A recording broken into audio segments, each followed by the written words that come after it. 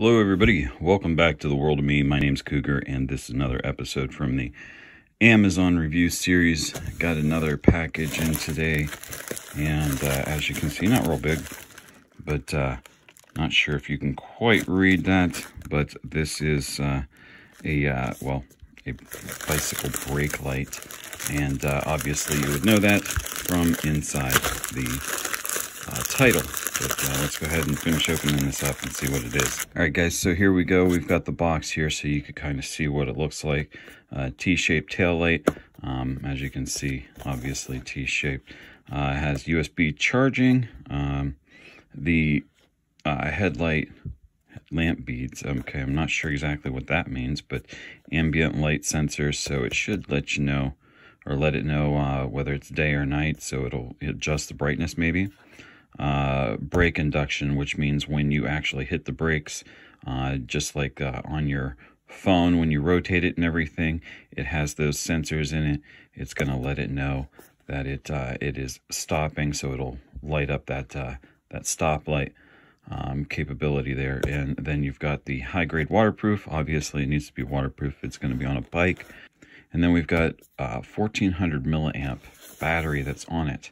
Just to let you know, this is by VASTFIRE. Of course, I've done their stuff before, and I do enjoy getting VASTFIRE products because their lights and everything have been very good quality. In the past, for me, I have not had any issues, and the more I get their stuff and the newer stuff that I get, the better it is. All right, well, here we go. Here's everything that was in the box. We've got, of course, the instructions here, and looks like they're in, well, looks like they're in Mandarin on that side and English on the other side. So probably want to fold it in the reverse for those of us who don't understand Mandarin there. So there we go, and it just shows you that information. It gives you a little bit of information about the parts and stuff, the operating instructions, and then it gives you some of the basic parameters, the like what it's capable of and whatnot. Now it does come with a couple of zip ties here. We've got a couple of little O-rings here, and then we have a flat USB-A to micro USB connector there. So it's a flat cable. Looks like it's probably going to be about 3 feet long or something like that. So nice and long to be able to charge it. And then of course the unit itself. The unit itself isn't too big. For some reason was thinking it was going to be a lot bigger. So fits right in the palm of my hand. You've got the lights that are going to go across there and lights that are there. See if it has a charge. Maybe. There we go. All right. And there, brake light kicks on. Flashing. Okay, and it says it has multiple abilities there. There's just that little light there. And, oh, okay. So it shows that it's pretty low on power, I'm guessing is what that means. So, definitely is going to need charge. Now, as you can see right here, this is going to fit on the tube. Now, what they show on the site is that this is going to be basically underneath your seat, and so you're going to attach it that way. Looks like it's going to be these little rubber clips here, or rubber rings. You take those and put those on, and then maybe you take the zip tie and pull it tight. I'm sure that the instructions here kind of give you a better idea on how to cinch that down. Oh yeah, there we go. It looks like it's got a little feed through right here.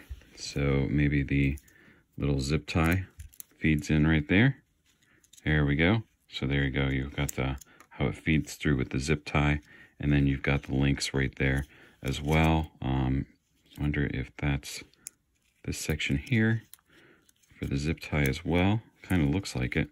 Looks like a zip tie can go up here at the top because it has the openings on either side, and it seems to slide in and curl around. So you can use the zip ties there, or you can use maybe the rubber O-rings, depending on how you want to put it on. If you're going to put it on, make sure that it's going to be permanent. The zip ties are going to be great. If you think you might be taking it off or anything like that, then obviously the little O-rings are going to be better. Let's see, where does it plug in? Okay, it plugs in down here at the bottom. So there's your little connection there at the bottom. Let's go ahead and we'll go ahead and get this charged up first, and then I'll go ahead and put this on the bike, and we'll take a look, see what it kind of looks like when the bike is moving, when it stops, that kind of thing. So it gives it kind of more of a realistic kind of effect for testing it out.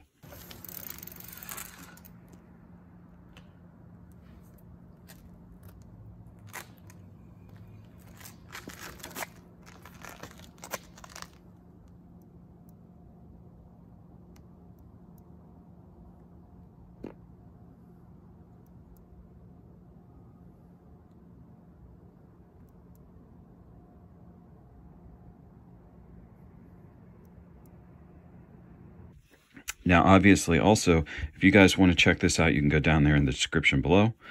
There will be, of course, a link to this on the Amazon site. And don't forget to check out the social media while you're down there. Don't forget to hit that thumbs up button. Don't forget to hit that subscribe button if you haven't done so already, as well as that bell icon so you know when I've got new videos coming out here on World of Me. All right, guys, well, that'll do it for me today. My name's Cougar. This is the World of Me, another episode from the Amazon review series. I would like to wish you all a good day, and I will see you later. Bye.